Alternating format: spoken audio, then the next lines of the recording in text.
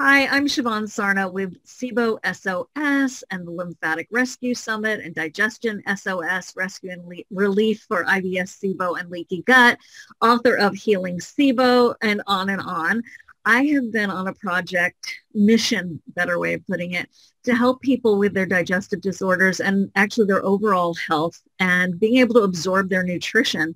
Because one of the symptoms of digestive disorders is actually malnutrition, believe it or not. That's sometimes why we can actually gain weight because the body thinks we're starving. And of course, you can certainly be starved of nutrition and lose weight.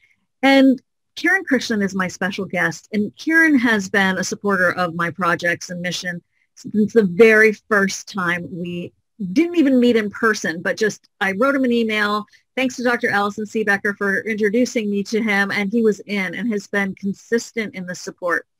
Now, who is he? He is the co-founder of Microbiome Labs. He is a microbiologist. He is the gentleman who teaches other teachers, who teaches other doctors, clinicians, researchers about the microbiome and what we can do to manage it. I'm going to wrap that up. There's a lot more to his intro, but let's meet the man himself. Hi there. Hi, Shivan. Thank you for having me. Oh my gosh, thank you so much for being here. You have, of course, a very famous probiotic that so many people have heard of, which is Megaspore, and it is a life changer for so many people.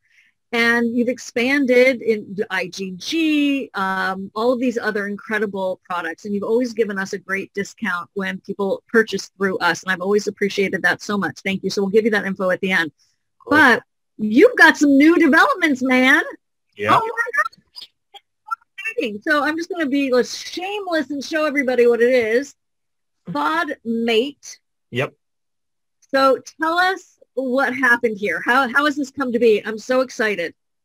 Yeah, it's been a bit of a game changer type of product even for us. And we've put out a number of game changers out there over the last few years.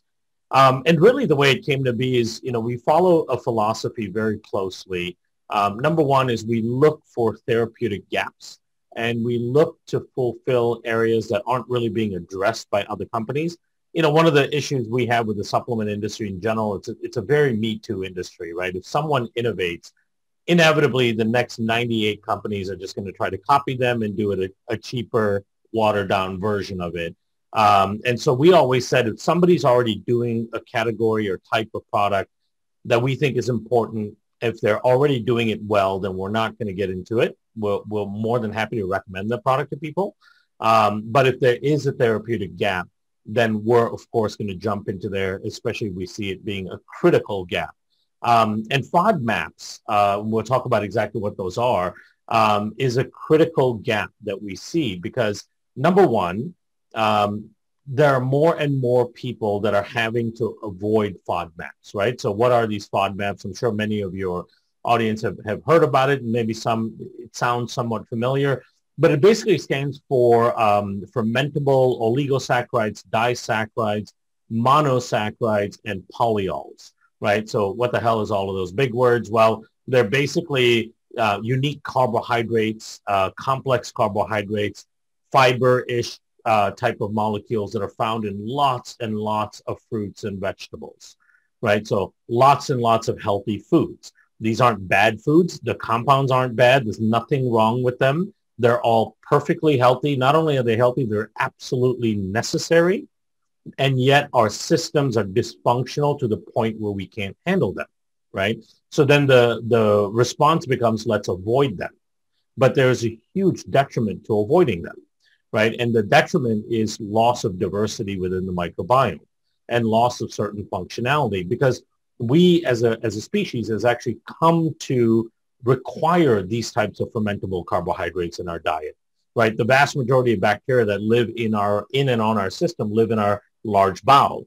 And the large bowel is a large fermentive base. And that large fermentive base provides us with all kinds of unique nutrients that we require for function. It's not a luxury, it's a requirement. We require for function, and we cannot get those compounds directly from food. We cannot synthesize them ourselves. We are 100% dependent on microbes in the large bowel to produce these compounds for us by fermenting these types of carbohydrates, right? But because so many people have a dysfunctional gut, especially small bowel, they can't tolerate these food groups, because what happens is they get a lot of bloating and distension and discomfort. And again, the easy solution has been avoid, avoid, avoid. But there is a huge long-term detriment to avoiding these. So this, to us, was a massive issue, because when you go through the 15 plus years of microbiome research, there's one message that always resonates through, and that is diversity is paramount to health, right? Diversity in the gut microbiome is the biggest determining factor of your overall health and wellness, your longevity, your immune function, your resilience, your ability to tolerate the world around you, your emotional state of mind, your depression, anxiety, your skin, all kinds of things.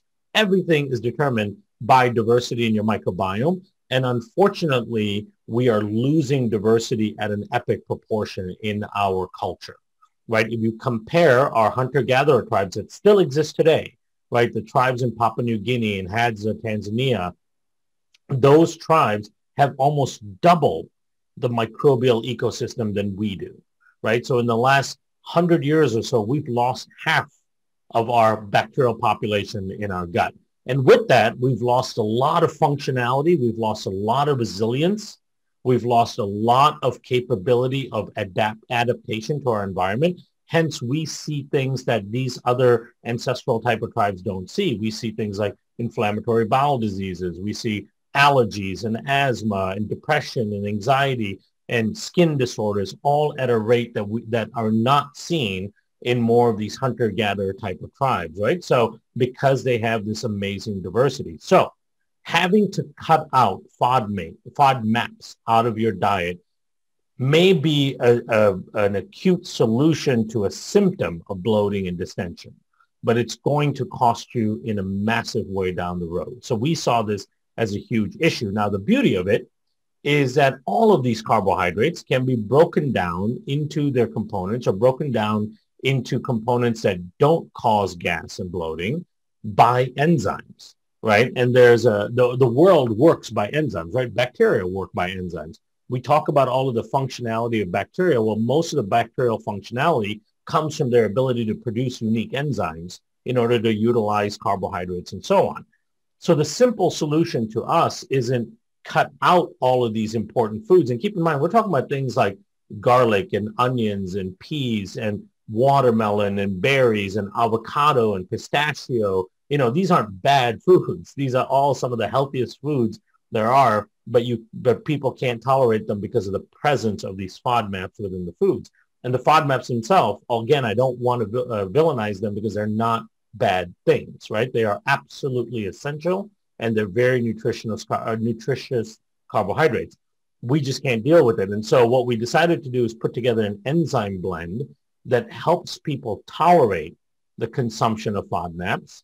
And once you can tolerate the consumption of FODMAPs, then it allows you to start to diversify your diet. It improves your quality of life, so you're not always being ultra cautious as to what you're putting into your system. And you're allowed then to feed the microbes in your system all of the nutrients that they need in order for you to actually improve your health, wellness, and longevity, right? So that's really the key. And keep in mind, even though, like, take an avocado, for example, right? It contains FODMAPs. So if you are sensitive to FODMAPs, you can't eat an avocado, which means you're not just avoiding the FODMAPs, you're also avoiding all of the other nutritious advantages of an avocado, right? Studies show avocado actually reduces postprandial or post-meal inflammation that's associated with inflammation from meals that tend to have higher levels of saturated fat and so on, right? Avocados, if you eat one avocado a day, it increases your weight loss. So yes, hold on, you have to say that again. Yeah. I read that, what do you have, like microbe moments? You have a little... moments. Yes, and so you definitely want to follow Kiran and Microbiome Labs on social media, because he's been putting out these like breaking news blurblets. And I listened to you talk about the avocado. I've been eating an avocado every day since. So thank you for that. But I also wanted to just mention, bloating. Yep. Apple a day keeps the doctor away. Wrong. If you have a FODMAP intolerance, Sensitivity. Yeah. sensitivity. If you have small intestine bacterial overgrowth, if you have IBS, and remember, one of the biggest things I'm trying to get out to the world is that if you've had food poisoning, it's one of the largest underlying causes of post-infectious IBS. And that is and SIBO is also like the other side of the coin. Okay. So not everyone who has IBS has SIBO, and not everyone who has SIBO has IBS, but we're talking about the vast majority here. And there are so many people out there just talking about diet. Yep. IBS bloggers, book, blah, blah, blah. That's great. I'm glad people are talking because they're talking about low FODMAP diet. This is exactly what Kiran's talking about.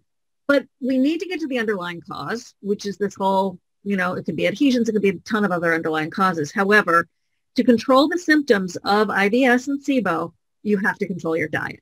It's a low FODMAP diet. It's just to connect the dots here. Think about it. You could eat an avocado or an apple and not have bloat from it, or even just to reduce the bloat and, start to build the diversity of your microbiome. No more food fear. I mean, psychologically alone, Kiran, what a boon. What an incredible tool and helpmate. So anyway, I have one question. If I can't do capsules or I have pill fatigue, can I sprinkle this on the food? You can. You'd want to do it right before you consume the food. You don't want to do it too much too much time ahead, because it is an enzyme, so it'll start acting on the food itself, right? So if you really do have pill fatigue, you just open it up, put it on your food and consume the food right away. But it's got a variety of very unique enzymes like alpha-galactosidase, inulinase. It's got a glucose isomerase, pectinase. These are not enzymes you will find in your normal digestive enzyme product, right? These are very, very unique enzymes that specifically go after the types of carbohydrate bonds that are found in FODMAP foods, right? And so they alleviate the gas and the discomfort and the bloating from the FODMAPs within those foods, thereby allowing you to enjoy those foods and then gain all the other benefits from those foods, right? So there's lots and lots of foods that you cannot eat if you have a FODMAP sensitivity. Things like broccoli and beets and bell peppers and bok choy and all of these not only tasty, amazing things, but really, really healthy foods, right? And to me, one of the big things is maintaining diversity in your microbiome or driving diversity in the microbiome. And you do that through diet is the most prominent way to do it. And number two, quality of life. I have friends who've had, fortunately, these kinds of sensitivities, and it's so hard for them to go out anywhere, right? It's so hard for them to meet their friends and all that for lunch and dinner because they have to give the waiters a severe interrogation in third degree, and they have to look at apps and lists and all that of what they can and can't eat. I mean, it's horrible. And so for us, this was a huge gap in the marketplace because I can guarantee you there isn't another enzyme product out there that deals with the same exact thing.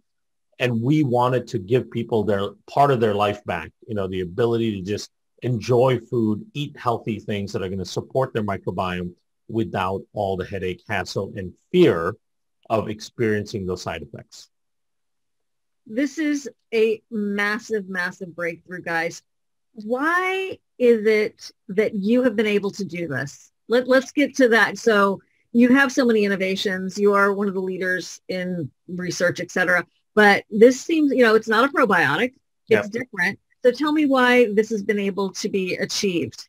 Yeah. So there's a couple of reasons that set us apart and why we would come up with something like this and put it out in the market, right? So as I mentioned earlier, the vast majority of companies in the supplement space are Me Too companies. So most companies put out products that are already out in the marketplace, right? So they basically kind of copy what other companies are doing, and then they do their own version of it.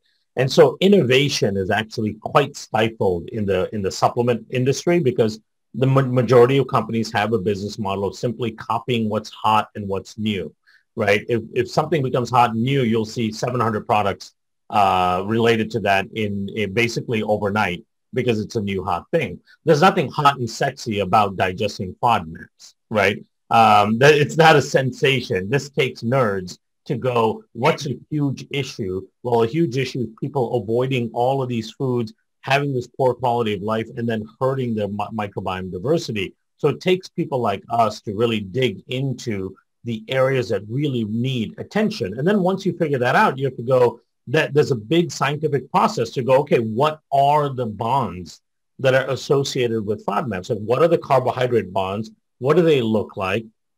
What types of enzymes may have the capability of breaking down those bonds so that you don't end up fermenting them in the small bowel and having gas, right? And bloating and all of the other symptoms that come along with it. So it really requires quite a bit of innovation. It requires a lot of time and effort put into that innovative practice, which is what we built our company on, right? We've never done a product that is similar in any way to any other product that's on the market.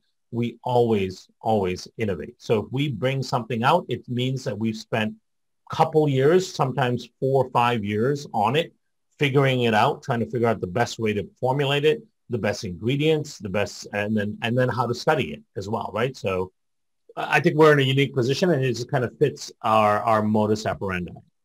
It's very, very appropriate. And with all the incredible long conversations that you and I have had in a great way, and, you know, talking about this basically 24/7, 365 for you for how many years now, it's just a perfect fit. It just is that perfect natural next step. So I'm so excited about it. Thank you. Now, yeah, you know, and I would say if you want like a good digestive enzyme, there's lots of companies that do a good digestive enzyme, right? A basic digestive enzyme with your proteases and cellulases and all that. There's no reason for us to do it because other people have done it pretty well already. But this was a gap, a significant gap. So I'm going to keep taking my other digestive enzymes because I need that help. And I'm going to take this at the same time. It's just 2 to 3 caps per meal. And what I'm going to do is, so it sold out when it first got launched, you guys, gone. So we're very excited, back in stock. So hang on to your hats and get in there while the getting's good. I want one for my kitchen table where I eat. I want one for by my bed where I snack. And then I want one for my purse. And then I want a backup. Yeah. I do not want to ever have to wait for this again. So I wanted to just say thank you for sharing this with the world. Thank you for helping us. Thank you for all of the support that you've given to my projects and platform and the community, the incredible community here. And I can't wait to see what you're going to do next. In the meanwhile, everybody, grab this, see how it works for you. You're saying, Kiran, that you've heard people notice it after the first meal. Think about it. Oh, yeah. In an apple in ages, right? Because it flares you for whatever reason, FODMAP. Have that half a slice, have half an apple. You know, I can understand why you might be hesitant. And take this, see how you do. This is exciting stuff. And remember, this is how you manage your symptoms, right? You manage your symptoms of bloating and gas through lowering your fermentable load, by lowering your FODMAPs. That's why it's a low FODMAP diet that we're all facing, right?